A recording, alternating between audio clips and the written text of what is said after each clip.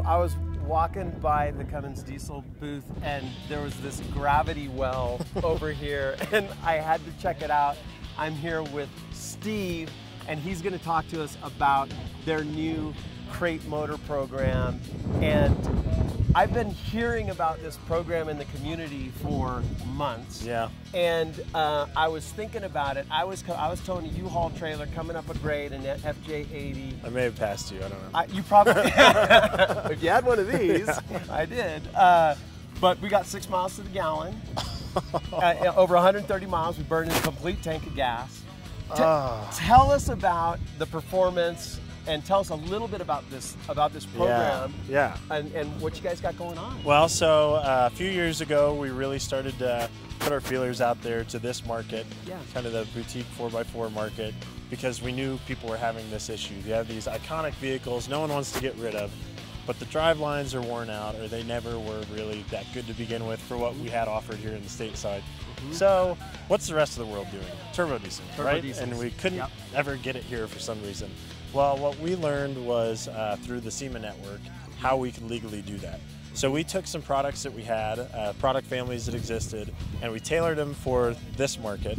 And we've now launched Cummins Repower, which is our crate engine division. So the first engine is this R2.8 turbo diesel, which is exactly kind of what you need. Right. Can we kind of wander over here at the same time and take a look at the engine? Absolutely. Okay. So this is a 4-cylinder 2.8 liter displacement turbo diesel, high pressure common rail. So like all the modern stuff that makes a diesel a bit more reliable. It is emissions compliant up to about model year 1999 for gas to diesel swaps. Okay. So those were our targets to hit with this first launch. So at the Toyota Land Cruiser FJ80, possible? Yeah, possible. All right. So we wanted to, look at all these things that your installations would require that you guys would really like. I'm an enthusiast, so I kind of already know what I would want in a crate engine from us. So we're providing a 120 amp alternator, a ZF power steering pump, oil cooler with a remote oil filter setup so you can put that wherever works best for you. We have a vacuum pump, so for those doing gas to diesel conversions, you don't have to run full hydro boost. So you've got a cam driven vacuum pump and grid heater and all that good stuff. So it's really a turnkey package, and what makes it turnkey is what we're offering for the harness. Okay. So not only are you getting the engine and the belt-driven accessories and all that good stuff, but you're also getting your in-cab and under-hood wiring harness. You're getting a throttle pedal with it, a firewall bulkhead fitting, and a Murphy PV25 CAN display for your dash. So like any of the stuff we're broadcasting, whether none of your gauges work or not, like you at least have this lifeline to what is your engine doing. Like what battery voltage, temp, RPM, all that good stuff.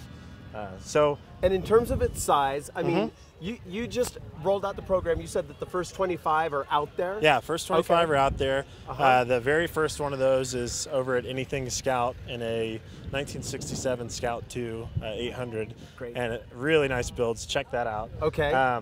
The next 100 or so, this next class comes out next month, and then full production early fall. Okay. So if somebody wants to get their hands on one of these, what is their wait time going to be? The best thing to do right now is go to CumminsRepower.com, sign up, that list goes to me. You can kind of rank, do you need it now or are you more interested later on, so which quarter, etc. For the full production, September, if you're not on that first round is a good target. Once the program is fully up and running, wait time will be however long it takes to ship out of either Columbus, Indiana or Memphis, Tennessee. Got it. So we'll have stock all over the U.S. of these things. Great. Hey, can we take a look at this engine in a Absolutely. Let's walk over and do that. Let's take a look.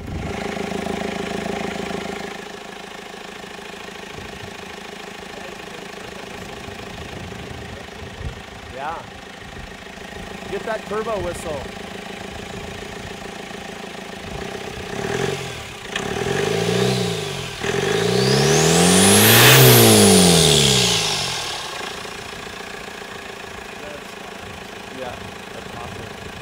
This is a model year 2000 Jeep Wrangler. This is our emissions certification vehicle.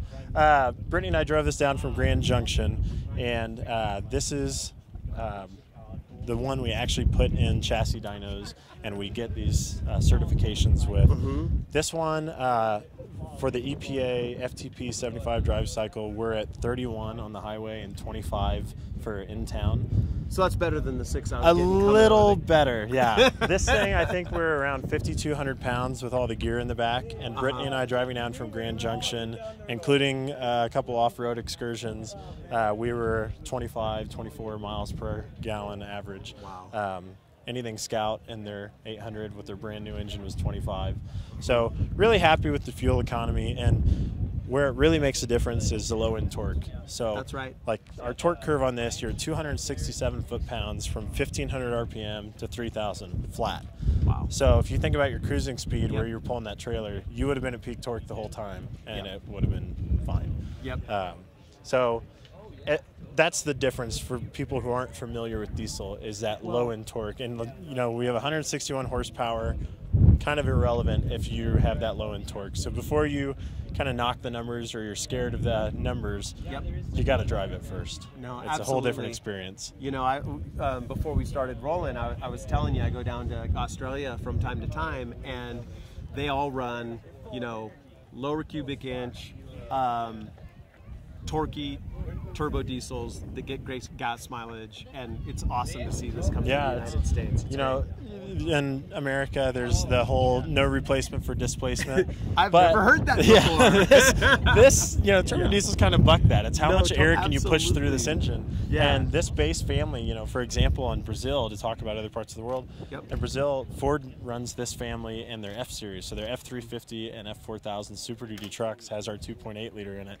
And here, that would just boggle the mind. Like, you know, we have 6.7 liters in Fords here. Right. But it's completely different. And for this kind of boutique 4x4 market, space is a premium. And we have other things we want to run under the hood, and we have auxiliary air compressors or extra batteries, or if you're really cool, you have welders and stuff like that under the hood. But space is a premium, and you don't want to be heavy either. So 500 pounds is roughly the weight of this. So your stock suspension won't know the difference in most cases. And when you're off-road, tires are not going to stop turning. It is, So we had this one as well as a white one at Easter Jeep Safari this year, and we just idled over everything. It was absolutely crazy. So this thing, since it's our emissions vehicle, we can't lock it and we can't change the gearing. So 373s with open diffs, and we were on Hell's Revenge, and we were, you know, we did everything that any of the big boy Jeeps could do, just by not spinning wheels. You know, just letting it hit the low speed governor, you know, both feet on the floor pan, and let it walk up and over everything. So really cool experience. It's taken a while to get here, but we're thrilled to be here. And you're doing it. They're out there now. Yeah. That's awesome. And the Overland community, so we started at Overland Expo East 2 years ago, and that's where we really have started to collect the feedback. Then Overland Expo East last year, and now this is our first West. But most of the feedback that got us to this, what we would call a shop order of an engine, came from this community, and it's all been great. Well, Steve, thank you not only for taking the time, but also for bringing these engines to it's absolutely North my America. pleasure. Trust me. Labor of love, without a doubt. Thank you. Thank you.